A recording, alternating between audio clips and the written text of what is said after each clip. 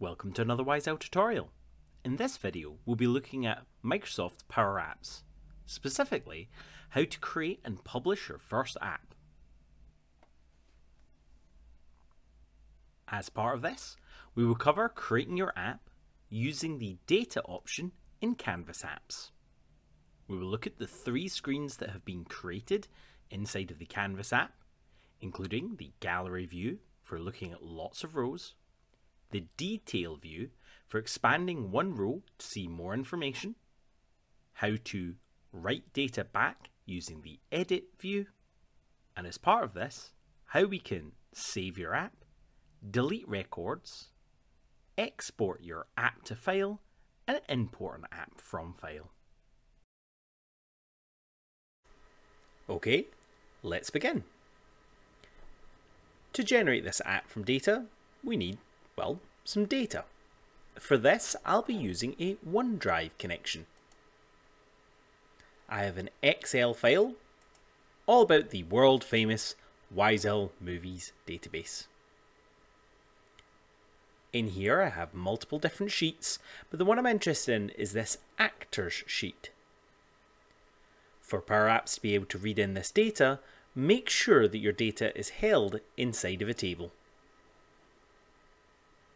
If you're not sure how to make one, insert table.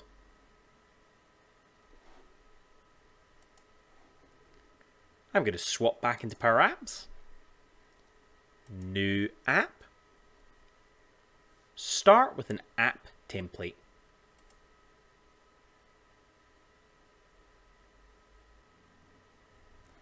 From here, from Excel, choose OneDrive for Business, OneDrive, and select your file. This will list out all the tables. I'm going for the Actor table. Come down and click Create App. After a few moments, we'll have our app. Let's have a look at the different screens. Over on the left hand side of the page, you'll see this little icon. This is Tree View. If you're wondering about the names of these icons, click on the hamburger menu at the top. I'll probably keep this closed most of the time. All it does is add the text. If you look here, we now have 3 separate screens. A browse screen, which is showing us data. Minimize that and click on detail screen. Detail screen, which is giving us more information than the previous view could show.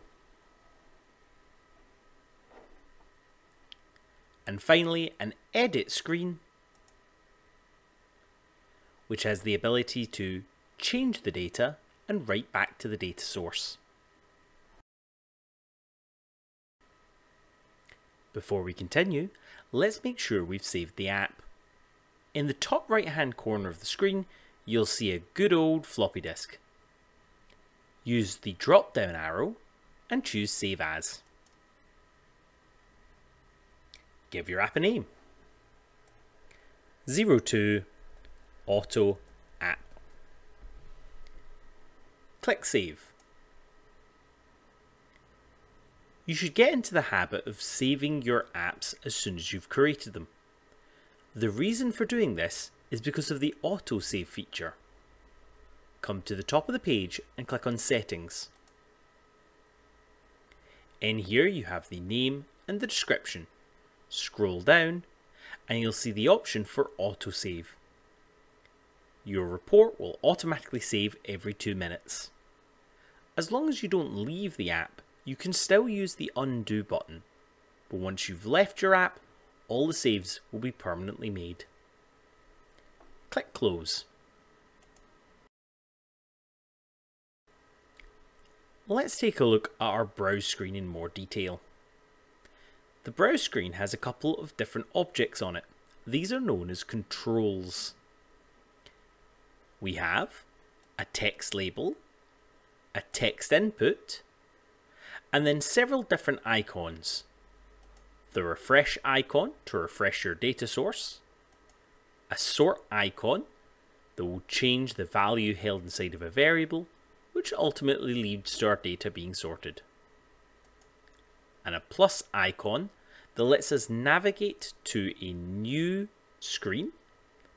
The most important thing on the page though is this section here. This is your gallery. If you look on the left hand side, you'll see this one has automatically been called Browse Gallery to match the name of the screen, Browse Screen. Galleries are made up of two parts. The bottom section is the gallery as a whole. If you want to edit the gallery though, you click on this top section. Any changes you make to this top section is reflected on all of the rows in your gallery. If I move the name down, you'll see all the names move down. You can insert different controls in here, so you'll see that we have 3 labels and 1 icon. This icon is telling it, when the icon is selected, to also select the parent. All of these controls are children to the entire row, which is the parent in this case. The gallery has its own data source. We can see this at the top of the page. Our data is coming from the actors data source, which was the name of our table in Excel. There's a couple of extra features which we'll look at later on in the course. To get to the next page using the gallery, we can either click on the arrow in the gallery, or we can go to the left hand side and come down to detail screen. The detail screen is for looking at whichever row in the gallery you clicked on in more detail. The detail screen, if we expand it, has a couple of different controls on it, like our previously seen icons and labels. But the new thing here is the detail form. The detail form has the same data source as our gallery, the actor table. But instead of showing multiple items, the detail form only shows one. If I scroll down to item, I can see the current row we're showing is the actor that was selected in the gallery. A form shows several different fields. These are your columns for the row that you selected in the gallery. If I look on the right hand side, you'll see there's the data source, and beneath that fields. Click on the selected fields and you can see them all listed out. You can rearrange them in here, or you can remove them. If you wanted to delete this record, we have this little bin icon. To remove an item, we use the remove function, followed by the data source, followed by the row or record that we want to remove. In this case, we want to remove the selected row. If we want to edit this row, we can instead click on the pen icon. Similar to how we had the new form action, here we have the edit form. The navigate command allows us to move between pages. So when we click on this icon, we can move to the next page. To trigger an action while still in editing view, hold the Alt key. Notice that my icon has changed from a cursor to a hand. Left click. If you look over on the left hand side, the final screen that has been created for us is the edit screen. Similar to the previous two, we have several different icons doing different actions, and most importantly, we have our edit form. The edit form works in the same way as the detail form. we have a data source and we have an item. The item is set to the row that was selected in the gallery. For this editing to work, each of our fields sits on a card. If I click on this first row, scroll down in my tree view, you'll see one card for each of our fields. Expanding the card shows me the pieces that make up this card. Star visible. This tells you whether this is a compulsory field or not. Power Apps has automatically generated a Power Apps ID and stored it inside of the Excel file. This is required in Excel as there are no primary keys, whereas when using something like SharePoint or SQL, instead Power Apps will connect to that primary key. Error message is a hidden bit of text which will appear anytime the above card has an error. Data card value is the input box that lets us change the values passed back to the data source. And finally, data card key is a text label, which is the name of our column. For this write back to work, the field actually has another setting. Click on the card and go back to the top, use the drop down and scroll down to update. Each of our cards has this update and it's telling Power Apps what value to pass back to our data source. So from here, when I update my data, it passes the contents of this text input back to the data source. So the text passed into this control. To actually submit your changes, in the top right hand corner, click on the little tick icon. This allows you to submit the form, saving your changes.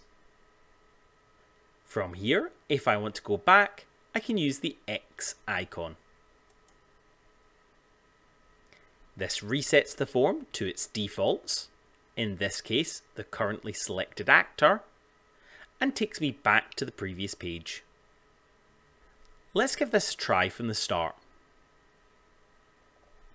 Scroll up to the top of your tree view, click on Browse Screen, and to run the entire app, go to the top right and click on the play icon, or click F5.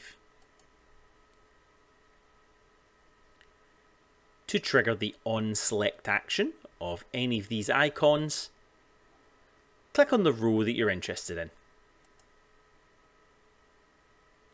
To edit this field, go up to the top right, click on the pen icon,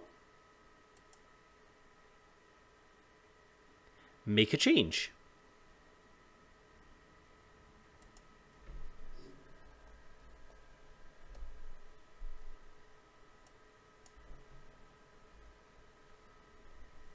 Go back up to the top right and click the tick icon.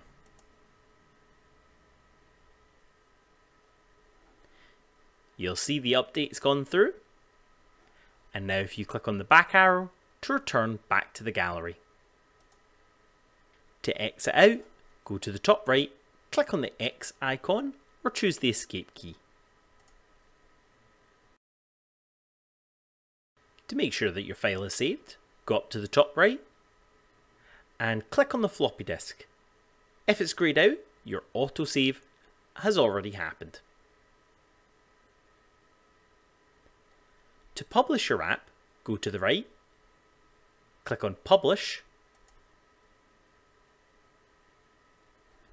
choose Publish this version,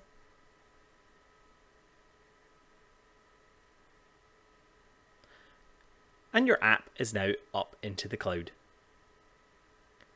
To share the app, go to the left of the play key and click on Share.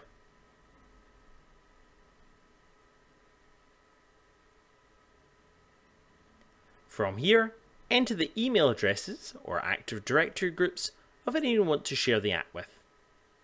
Note, because we're in a developer environment, our sharing capabilities are limited. Close this tab down. To export your app to a file, go back to the save icon and to the right, click on the drop down arrow. Choose Download a Copy.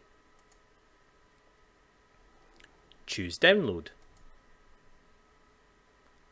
And that will have downloaded as an MS app. To import your app, click on the three dots at the top of the screen. Choose Open. From here we can choose any of our existing files, but to import a file, go to Browse Files and choose the file to import. Click Open. I'm not going to save the previous app.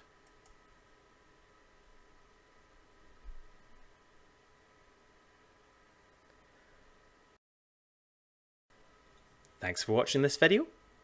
In the next one, we'll have a look at creating different types of controls.